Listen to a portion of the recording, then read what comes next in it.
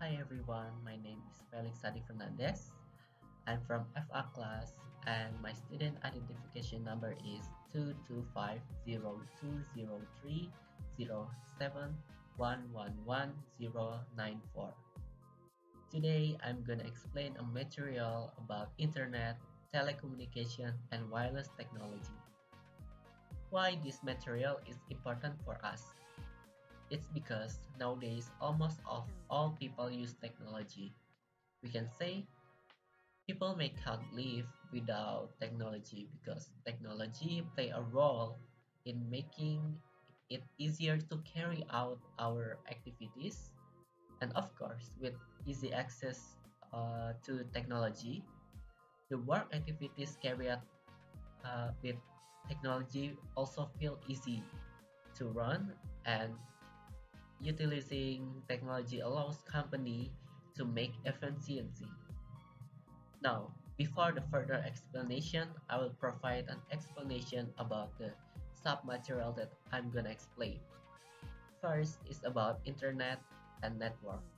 There's a lot explanation about how internet work, how internet support telecommunication, technology in digital age, what type of network that internet used for telecommunication networking, and the second material is about wireless technology that also have sub-material such as what is wireless technology, how wireless technology would support business and our daily activity, and what kind of wireless technology. What is the relation about internet and network? First, I'm gonna explain a general explanation about internet. So internet is information system such a toolkit that provide key internet service including email, newsgroup, chat, instant messaging, telnet, FTP, and the web. Web pages are based on HTML that can be in form of display text, graphic, video, and audio. So, what's the relation between internet and networking? The internet is a large interconnect network of computer networks that connect people and computers around the world via telephone, satellite, and other communication systems.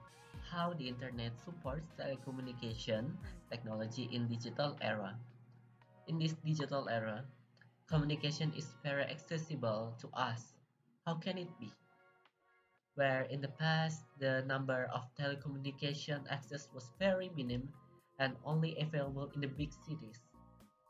Not only the cost of telecommunication at that time was really expensive, but for one-time usage, but now it has changed. Communication between people, even though has a long of distance, are cheap right now because over time everyone already has information technology that's supported by internet. So it can be said this is all because of support from the internet, which can connect almost of the entire world. People with similar internet can connect with each other. We can ask a question to an expert in their fields. The internet can allow us to make a communication on the spot in a short period of time despite being separated by long distance. We can send emails, make voice or video calls to anyone in the world within the internet. In the olden days, it will take more than a month or some days to send a letter or package. But now technology has evolved, so has the internet. What type of network that internet used for telecommunication networking? There is a three of networking. The first is LAN, MAN, and WAN. There are three main types of network that designed to operate in an area they cover. There are some similarities and difference between them. One of the difference is about geographical that they can cover. First, LAN or local area network using hardware such Ethernet cables so that personal users can connect to other computer to share data, tools, and programs. LAN are mostly used in building, office, hospital, school, and homes.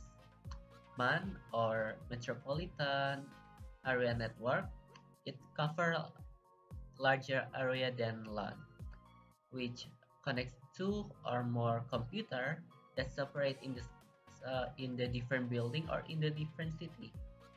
For example, like telephone companies that can provide high-speed DSL lines to customers or cable TV at networks in the cities. And the last is WAN, stands for Wide Area Network, computer that spans a wide geographical area, although it may be limited with national boundaries. The device used for data transmission over WAN, such as optical cable, micro, micro cable, and satellites. Now I'm gonna explain about wireless technology. Wireless technology is technology that is tasked to connecting two or more devices at once without need a cable. Of course, this technology can make easier for all parties to connect with each other whenever and wherever they are. The function of wireless technology itself to make the data sharing process easier and more practical or more efficient. But behind that, even though wireless technology is more efficient, but there are disadvantages that when when a company use a wireless technology, they have to spend more money, or we can say it more expensive than when they use cable, but and also poor weather condition can hide the smooth of network connection and data security system that allows still lack of strict guarding. So that's why we have to make a preventive action before we deciding to use wireless technology. How wireless technology would help our business and our daily activity. From what has been explained earlier, wireless technology make data sharing process easier and more practical and more efficient. Not only that, when we run a business and using wireless technology, of course, it will increase our branding business. For example, an office will look neat and keep clean. That means you will not find cable scattered from conventional device. And what kind of wireless technology? What are types of wireless technology are people mostly use? For example, like Wi-Fi. Wi-Fi is a wireless technology that allows devices such as computer, laptops, smartphones, camera, and other interact with internet without need cables. Bluetooth is an example of wireless communication. This is where computer or mobile device use radio waves without cable to exchange data within a certain distance.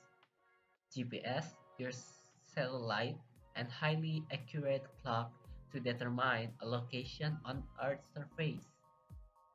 And cellular networks are an example of wireless network implementation. Cellular networks do not use cable because they transmit data via signal sent through the air. This makes it easy for cellular phones connect to cellular networks. That's all my explanation about internet, telecommunication, and wireless technology to educate ourselves in management information system subject. I would like to thank for everyone who watched my video, and I'm also especially grateful to Professor Eko Gani Sugarsono, who is lecturer in the Management Information System class, who helped our class in completing the preparation of this video. I hope the video I made can be useful for everyone who watch, and I apologize if in this video there's an action or words that are not pleasing to the audience. Once again, I would like to thank you for the audience.